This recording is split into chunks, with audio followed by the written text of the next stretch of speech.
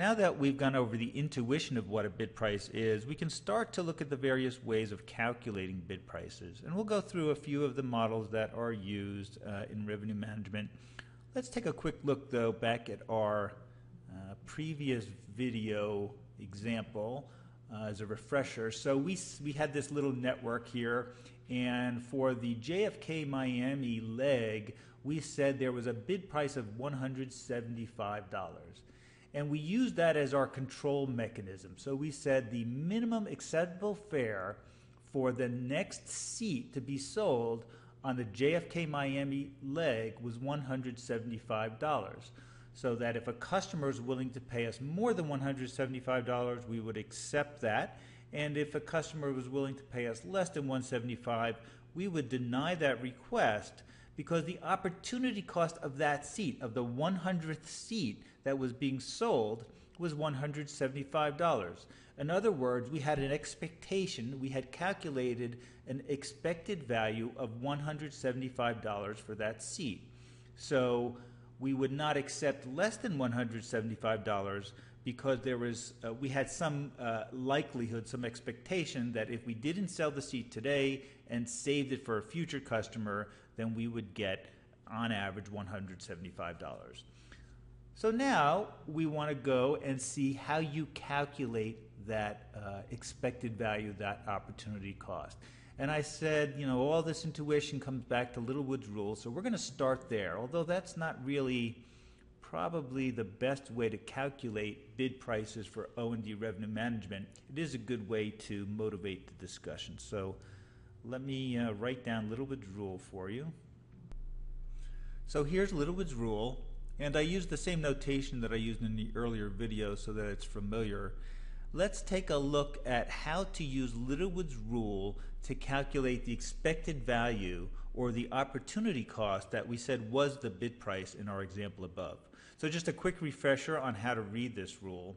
We said that there were only two fares in the market, and they were a low fare and a high fare.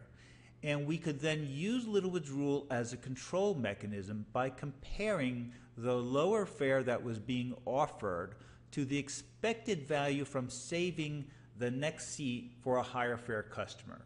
So we assumed that low fare customers arrive and request seats before higher fare customers. So we could say that there's a customer standing in front of us offering us a fare. We should accept that request if the fare that's being offered is at least as great as the expected value from holding that next seat, in this case theta, for the higher fare customer. So we calculated some probability that we could sell that next seat to a higher fare customer, multiply that probability by the higher fare, and we got an expected value. So in this case, let's make our example work. We could say that, let's say the high fare was $350, and the probability that we would sell the next seat at a high fare was 0.5. Then the expected value would be $175, and that would be used as the bid price, and we could use that as the bid price right here. So essentially, you could use Littlewood's rule to calculate a bid price. Now in practice, we don't really use Littlewood's rule, we use EMSR, which is just a generalization of Littlewood's rule. I like to explain things using Littlewood's rule because it's just a little simpler to understand the intuition, but you would actually use EMSR if you were trying to calculate a bid price using this relationship. And in fact, there are some examples of where airlines use this kind of model to calculate bid prices, and they're called heuristic bid prices. Heuristic bid price. So in other words, it's not a network model, it's really not optimal, but you can get a bid price using Littlewood's rule or EMSR. So there are a couple things to think about if you were considering using heuristic bid prices in a revenue management application. The one real advantage is that This expected value is very easy to calculate. It's very fast. It's done at the leg level, so you don't need a full network optimization. You could re-optimize very, very often. You could even do it after every seat is sold.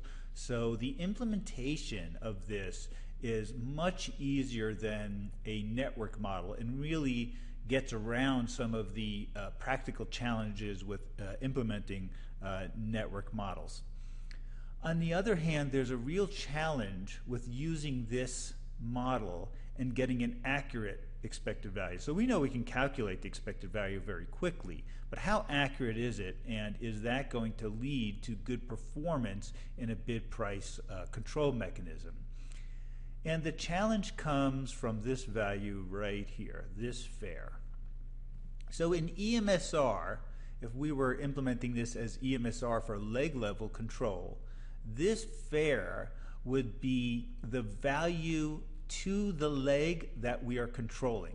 And now on that leg, there are many different itineraries. So in our example above, let's go back up there. We said, you know, there's the leg is JFK Miami, but there's people flying from LAX to Miami, from Boston to Miami, and some local customers.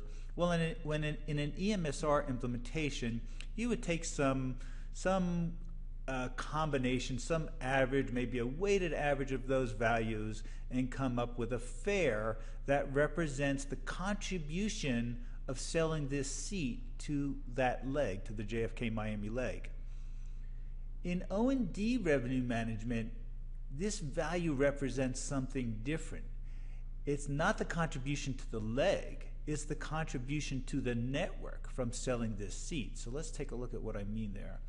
Let's say we're calculating a bid price for JFK Miami, and we're looking at coming up with that fare value by including this Boston to Miami $375.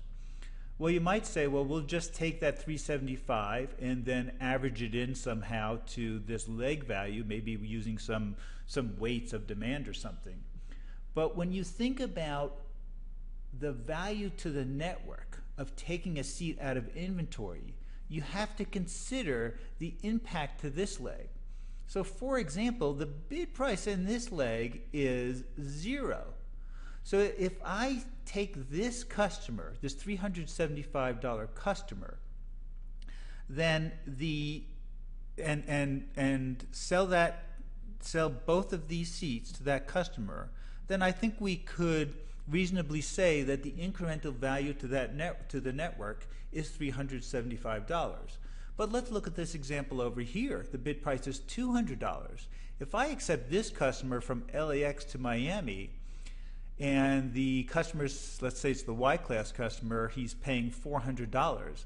Well, now is the incremental value to the network $400? Not really, because the bid price tells me that the opportunity cost for the seat I'm giving away is $200. So I'm not really gaining $400. I'm gaining $400 minus what I'm displacing on this leg. So the real network contribution in this case is only $200. Well, if you're trying to come up with this fare value ahead of time and you're not doing network optimization, so you don't know what this bid price is, that becomes very, very difficult. And if you can't accurately calculate this fare value and then you calculate expected values, bid prices, using inaccurate fare values, you're going to get very poor results, and your O&D control may be worse than the leg level control that you could just use without going through all of this. One thing you could do to calculate the displacement cost is to actually run some simple network model, say a linear programming model that doesn't incorporate any stochastic demand, to come up with some estimate of these bid prices or displacement costs on these legs so that you could get a more accurate representation of the network contribution from this fare. And if you remember the video from displacement adjusted virtual nesting, that's essentially what they're doing. They're trying to come up with a displacement cost so that when they do virtual nesting, they have an accurate way of defining the buckets into actual network contribution instead of leg level contributions. Now you could do that, of course, if you're going to run a network optimization to calculate displacement costs for leg level heuristic bid prices, then it calls into question whether you should just be calculating network level bid prices to begin with.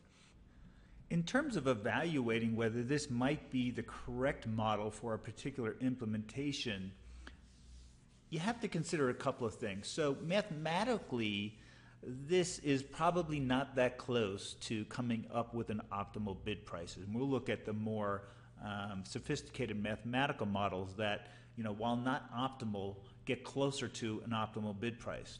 But in practicality, the ease of implementation of heuristic bid prices lends a lot of value in the real world.